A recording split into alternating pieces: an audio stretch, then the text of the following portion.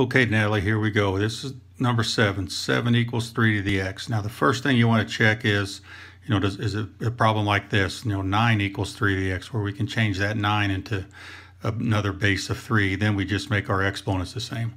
But we can't do that on this one. No way to make a 7 into a 3. So then what I always say is, how do I get this exponent on the ground? Well, if we take a logarithm of both sides, and in the notes I do natural log, it could have been log, either one. But then we have a property that says we can take this exponent and move it down in front of that logarithm like that right there. Okay, so now it's on the ground, I always say. And now you're multiplying that by the natural log of 3.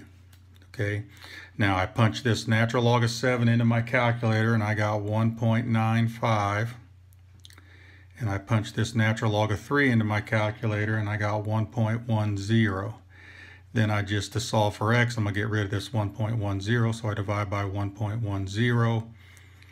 And 1.95 divided by 1.10 is 177. Okay, so let me know if this helps.